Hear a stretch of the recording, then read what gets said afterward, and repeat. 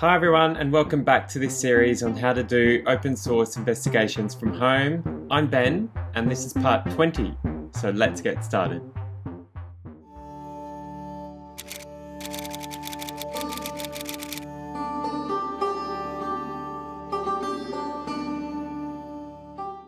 In this tutorial we're going to focus on exploring the big wide world of image reverse search tools. And we're going to go through the practicalities and capabilities of various tools that have been designed to help us dive deeper into the origins and occurrences and context around images. So whether you're an investigative journalist, a researcher, an open source intelligence specialist, or simply an enthusiast just keen on unraveling the details behind an image, this tutorial aims to provide that comprehensive understanding of how to use these tools for investigations and research purposes. In this tutorial, I'm going to use two examples. One is a satellite image from the Daily Mail. So sources like this often have to be fact-checked or researched to get a little more context as to what's behind them. But also an image from my Twitter account, which is a face. And this face is actually artificially generated and was used as part of a disinformation campaign or an influence operation in 2020 that I researched. So let's start with the first one, which is Google Image Reverse Search. Many of you who have been watching my channel probably know about this tool already. You might have seen it pop up in one or two of my videos. In order to use Google Image Reverse Search, it's super simple. I've taken a screenshot of that satellite image that I'm using as my first example, and I'm simply going to click the button on the far right here of the Google search box called Search by Image, which allows me to upload a file. I've uploaded my screenshot of the satellite image, and you can see it appear there on the left. And you can see some of those images on the right there that look pretty close to what I'm after. The first one is the link back to the Daily Mail, which is where I took this image from. But we also have some other images even from different angles. We have this second result, which looks to be extremely similar. But we even have this one that appears to be from NASA. So I'll click on this link because it's a bit more of a trustworthy link.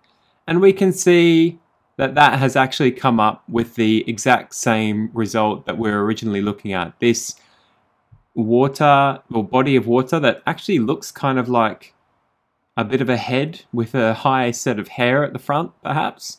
And we can see that same image here, which appears to be Lake Nyos in Cameroon. And this is super interesting because we can actually see different types of the image here. And we can also pull a GeoTIFF, which is the satellite imagery in its raw version. So that was very easy doing that one. But what if we wanted to search for the exact image itself? So Google Image Reverse Search or Google Lens actually has this function built into it, which is find image source. And if we click on this one, we can see multiple copies of the image and where else it's popped up. So say, for example, while the Daily Mail posted it on one day, we also have New York breaking. We have what appears to be perhaps the same article with the same images. Same as on the 29th of May, What's New Today also has the same one as well.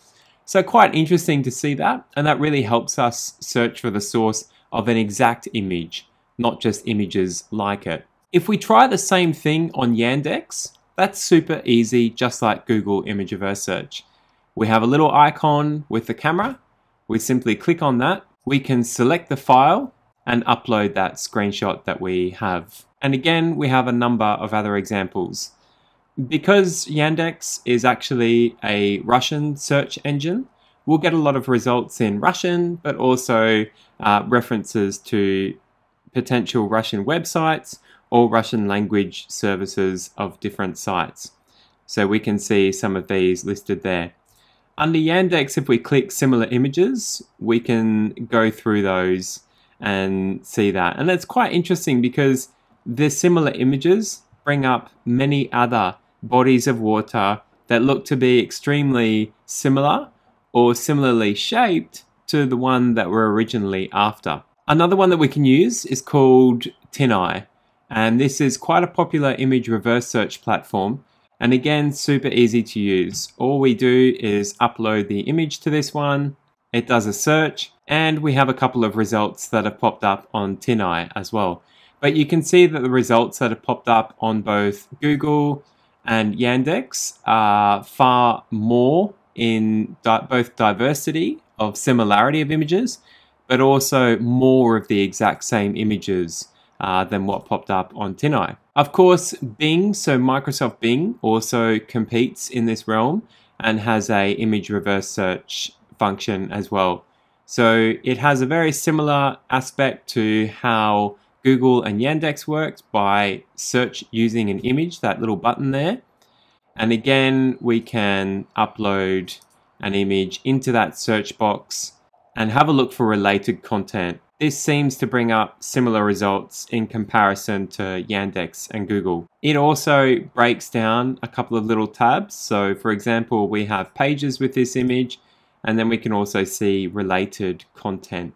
Bing is also quite interesting because we have the function to do a crop image. Yandex also has this as well, and it allows us to shift that image or search for things within that image. The next one we're going to look at is Baidu, which is a Chinese search engine and also delivers a varying degree of results as well.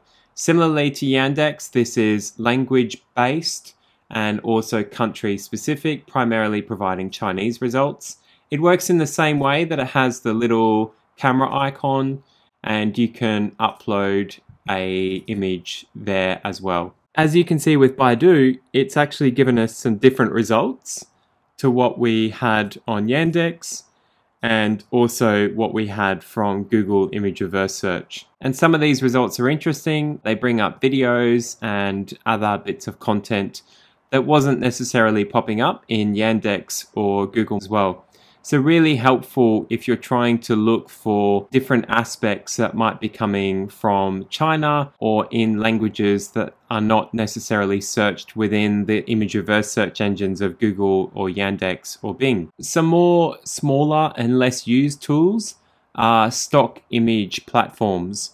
So say for example, Getty Images actually has a function, and the Getty image reverse search also allows you to search for that content. Obviously, the Google Earth image is not going to pop up, but it does bring up a number of satellite images as well as aerial images. And that's interesting given the kind of wider availability of aerial photography and satellite imagery. The same applies to Shutterstock as well, which is another provider of stock imagery. You can also use this to search for images, and you notice the similarity between the results you would get on Getty and the results you would get on Shutterstock. We also have Alamy, which works in the same way as Google and Yandex and is also a stock photo provider, as well as aerial photography and satellite imagery. And we can see some different images even of this one. So it goes to show that I've kind of ranked these in order of usefulness. My first go-to option is always Google Lens and Find Image Source, and then Yandex as well to get the most results, depending on my research subject. So if I was looking at, say, China specifically or China-related issues, I would use Baidu for that aspect. Because you can see that we have stock image providers, specifically Getty, which is widely used by news outlets. If you have footage of a protest or specific events within the news, it's very useful to upload that image into here and to reverse search that to get more context, such as location, capture time, and things like that if you wanted to cross-reference that for details. So now we'll go back to the second example, which is our friendly face over here, our friendly artificially generated face.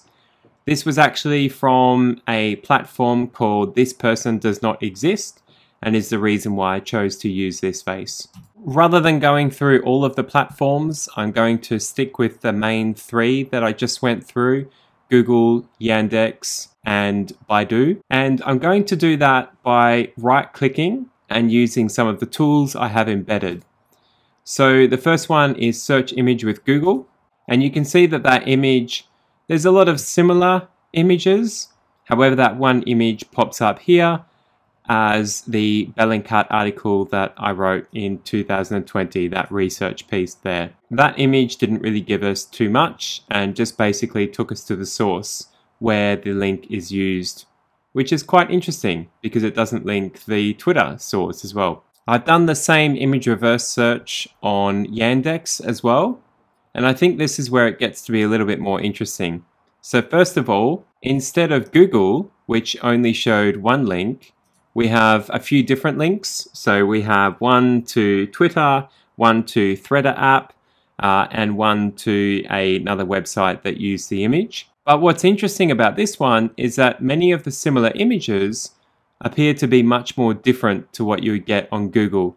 And that's because Yandex has a better facial recognition system, but also a better system at bringing up similar faces or similar images. You'll notice that Google, many of the images here focus on sports hats or what it believes to have been a sports hat in the original image. It shows different faces pointing in different directions. Whereas the one on Yandex is quite interesting because it shows other faces facing forward. Now don't forget, this is an artificially generated face, so I thought it might be interesting to look at some of these images on Yandex here. For example, we have a face here with what appears to be a very odd bit of text up on here, but also appears to have long hairs coming out of here and some warping happening over here, and oddly shaped ear, and an oddly shaped ear, and even has a yellow piece of fabric or clothing over here, but then a different color over here. Personally, I think this is a artificially generated image. It claims to be a 40-year-old person from Kazakhstan on a dating website. It looks like we might have a couple of these images floating around that might be also artificially generated, which is a very interesting aspect of Yandex, is that some of these images have actually, during the image reverse search, have caught perhaps more artificially generated images as a result of reverse searching an artificially generated face. I've also done an image reverse search on Baidu, which gives completely different examples, as you can see. This one focuses on the blue hat and faces working or pointing towards the same direction. So very different from Yandex in the kind of delivery, but you can see the difference between the recommended images of Google, the recommended images of Yandex, which even brought up some of the fake faces that failed to blur properly and don't have the writing on the hats, and then Baidu, which brings up very different faces as well. In wrapping up this tutorial, we've gone through a number of the prominent image reverse search tools and having a look at each of the distinct features and specializations, and specifically the differing results that each of them come up with. The tools that we've looked at are indispensable assets for researchers across various fields, and really help you to uncover intricate details, but also verify the authenticity of an image or extract more information about an image and what's actually happening in that event. I hope that this tutorial helps and acts as a valuable resource for you. And if you found it helpful, please consider leaving a comment for your favorite tool, or leaving a comment with an investigation or research piece you may have used it in, or even simply sharing it with a colleague that might find it useful. Thank you so much for joining this session, and I'll see you in the next one.